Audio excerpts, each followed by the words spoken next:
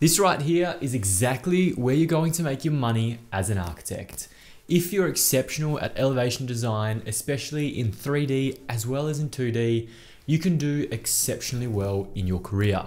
So today we're breaking down elevations and showing you exactly how to document them in ArchiCAD. What's going on, team? Welcome back to the channel. My name's Tomic. I'm a registered architect here in Western Australia, and this is the completely free ArchiCAD course right here on YouTube. Welcome back to episode 8, where we're focusing on this beautiful elevation you see before us. We need to make this thing absolutely stunning, and we're going to do that both in 2D and in 3D. So let's start by jumping up to our floor plan and moving up to our upper floor. I think there's just subtle ways we can really manipulate this and make it even better. So let's start by grabbing this external wall, moving it about 1 meter, connecting it with our other external wall, and just simply reconnecting these corners. Jumping back into 3D, we'll see straight away, pushing it out gives us a little bit of a cantilever over this floor edge and makes it just stand out that little bit more.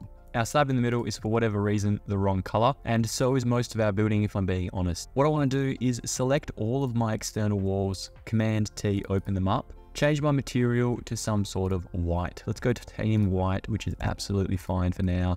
This allows us also to change the slab edge to titanium white.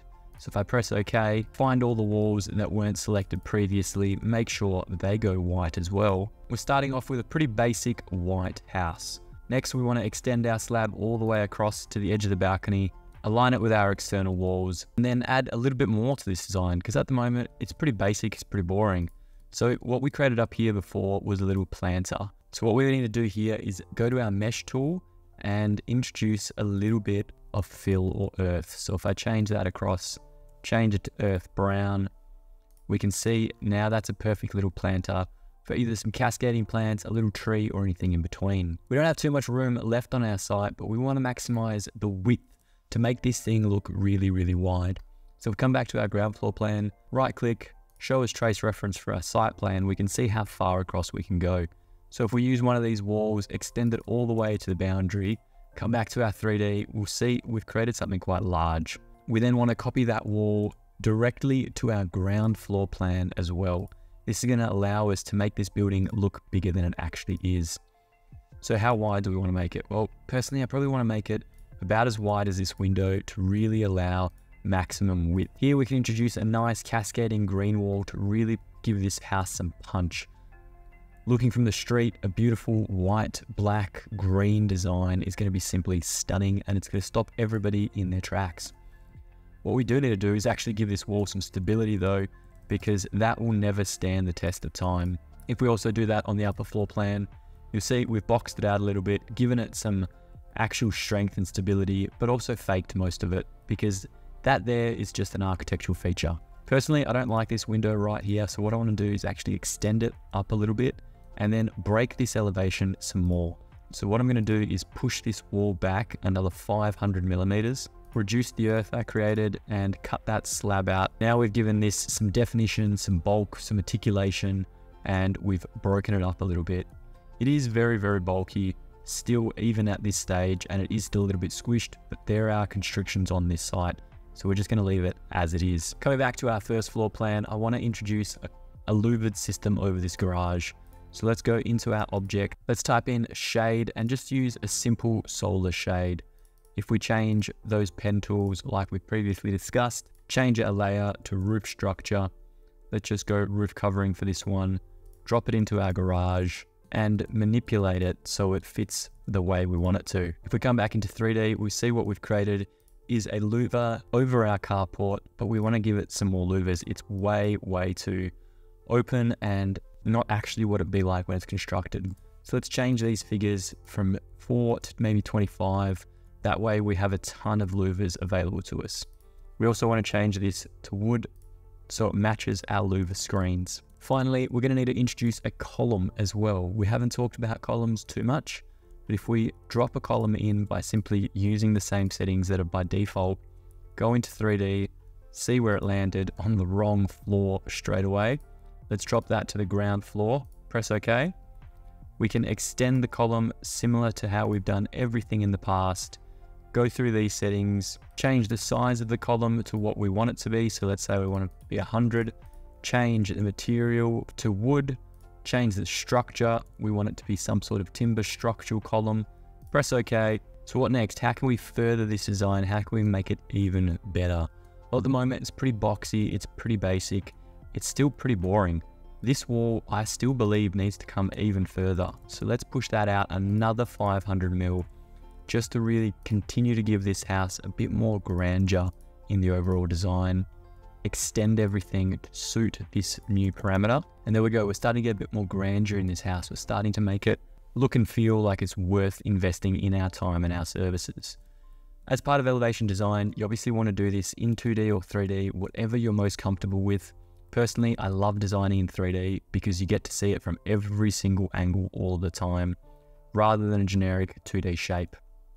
2D shapes are great up front, but it's not what it's going to look like in real life. You really need to see it from every angle, every axonometric possible, and just keep working through it. Now, if we come back to our first floor plan, turn off our trace reference and zoom out a little bit, you'll see a number of markers on the left-hand side. If you don't see these markers, you can create them on the left either by the elevation or the section tool. Today, we're talking about the elevation tool specifically.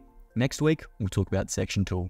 What you want to do is select your very first elevation marker. I like to start with elevation 01 at the front of the house rather than elevation 3 as it's depicted by default here. So what I need to do is select that elevation marker, rotate it 180 degrees, and then drag it in front of my house. Typically when you document elevations, you document them from the boundary.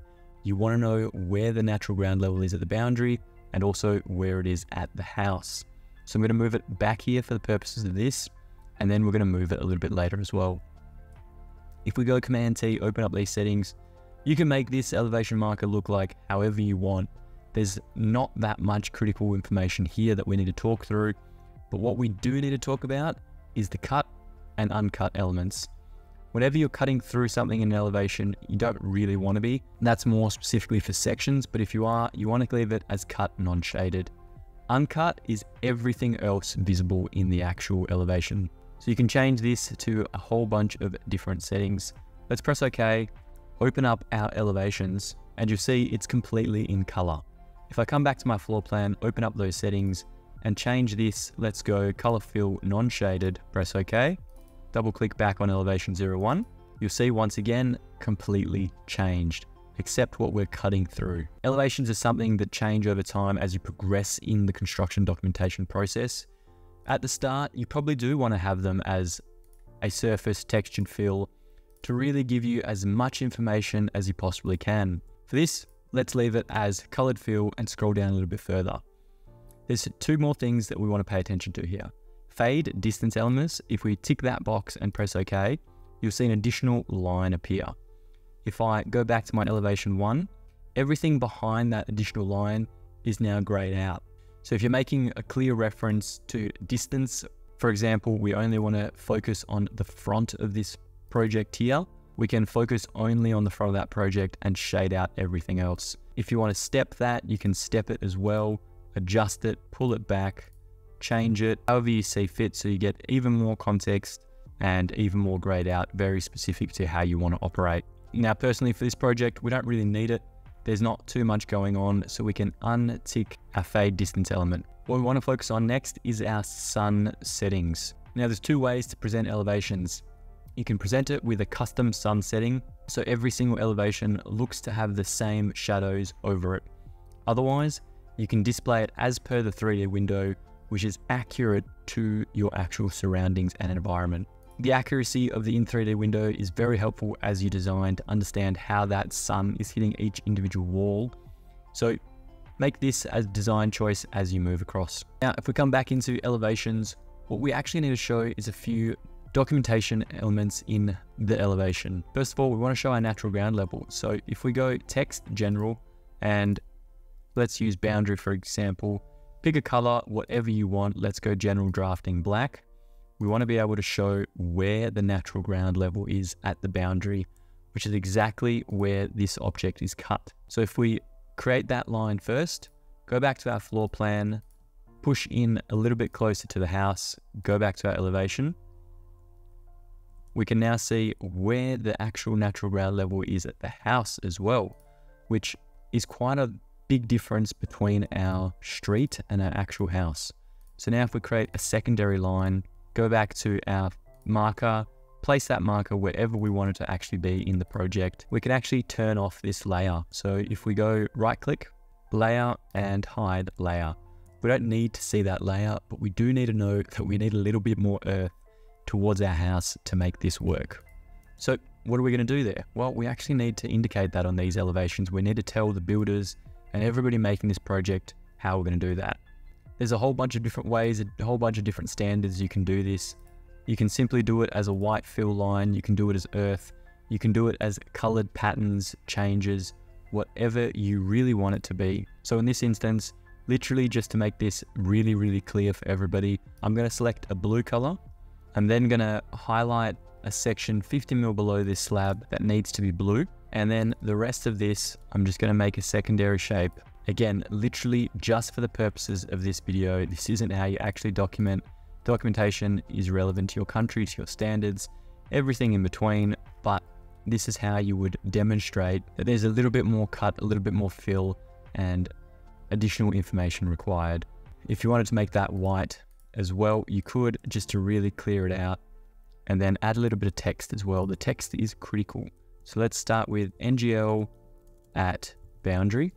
Let's change that to black, and then we can also go and create a secondary note, FGL for future ground level. Now, just like we created these text notes, we also want to create specific notes. So let's use the line tool and turn on one of our arrows. So coming up the top, scrolling all the way across, we can select our arrows, we can select our arrow style and the arrow color. All of this, personal documentation preference, however you like it. You can have an arrow, you can have a dot, you can do whatever you like. It's completely up to you guys. Just simply start pointing to different elements in your project. So we want to talk about the render, we want to talk about the doors, we want to talk about potentially the cappings and the flashings on top of the roof. When we've annotated most of the elements we want to talk about, we want to make sure our documentation is neat and tidy. There is a reason good architectural documentation are what they are, and that's for the very simple fact that they're carefully thought out from every detail. That means everything is aligned, everything is perfectly thought through, and you can see there is intention there. So let's start by adding a little bit of a text note. Everything on elevations has to do with the architectural intent. There's no structure here, we're just talking about colors, materials, finishes. Maybe we want this glass to have black tint, so glass with black, and we can leave it at that. We can keep it quite simple. We don't have to go into too much detail at this stage. You can annotate however you like. Next up the top, we're going to have our custom parapet capping. And what do we want it to be? Do we want it to be metal? Do we want it to be rendered? What do we actually want this to look like on site? This is where the architecture is critical and the details matter. For me personally, if it was all rendered, in Australia here, I could use a master wall skyline render to match wall. And that simply says to the builder on site that this is going to be a completely rendered capping, sealed to the specifications, and we can document all that as we build more and more detail onto this project with time. And as we progress, we can add more and more notes to our documentation. What you'll also see on the side is two different elements happening, white and gray, and an extension of the actual screen. These gray elements are the extents of our elevation marker. So if I extend the elevation marker ever so slightly further, come back into my elevation, that gray becomes white up. Now this isn't really that important, and it's personal preference as you're documenting. It won't be shown when you export this PDF. So what I personally like to do is just right click and turn elevation range off to just make it a lot simpler, a lot cleaner. Next, you'll see all of our markers here on the left and the right hand side. If you press Command 7 like we did at the very, very start, or Control 7 if you're on Windows, you'll see all of these boxes here are ticks. What we want to do is untick them to get rid of them, or keep them ticked if you want them. When you're documenting elevations, you also want to actually indicate where each window is, what the sills are, and much, much more. Now, if I do all of these details, we'll be here forever. So if I just show you simply what we would intentionally do, if we only had 2D lines, we would simply draw a 2D line, Measure the sill of that window to the bottom of the house. So we're going to call that 4 meters for now and adjust that there. We also then want to repeat that for the top of the window head, which is simply going to be another 2 meters above that. Now, personally, I wouldn't be doing this in 2D. I'd be using the 4D window marker, which makes life so much easier. And just to showcase how simple it is, we can select our course. We can go millimeters from project 0. Let's drop it in, rotate it to where we need to be, and then we can simply adjust it, change it, and it will automatically change the heights for us. So I wouldn't personally be doing it in 2D. I'd definitely be using an automatic system like this, very similar to the door and window markers, which we'll get into a little bit later. That's all from me, team. Thank you so much for watching. If you enjoyed it, smash the subscribe button. If you want more, the playlist to the side of me has this full series. But like always, I'll see you next Monday.